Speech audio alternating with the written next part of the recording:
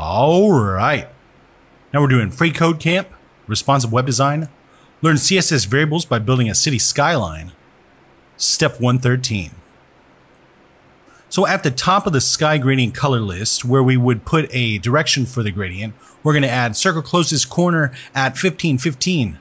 And this is going to move the start of the gradient to 15% from the top and left, and it will make the end at the closest corner. It will make it end at the closest corner. Okay. And it will maintain a circle shape. Okay. These are some keywords built into gradients to describe how it behaves. Believe it or not, we've got some W3 schools right up here that will help us even more in the future.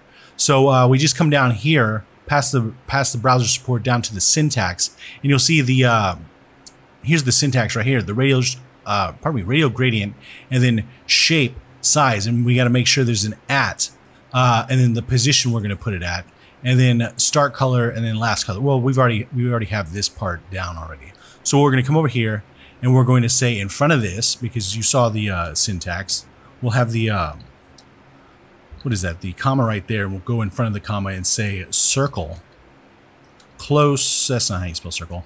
Circle closest hyphen corner at 15% space 15%.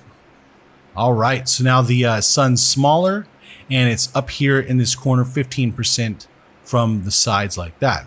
All right, cool. So let's check it. Looks good and submit it. All right, now we're on to step 114 and we'll see you next time.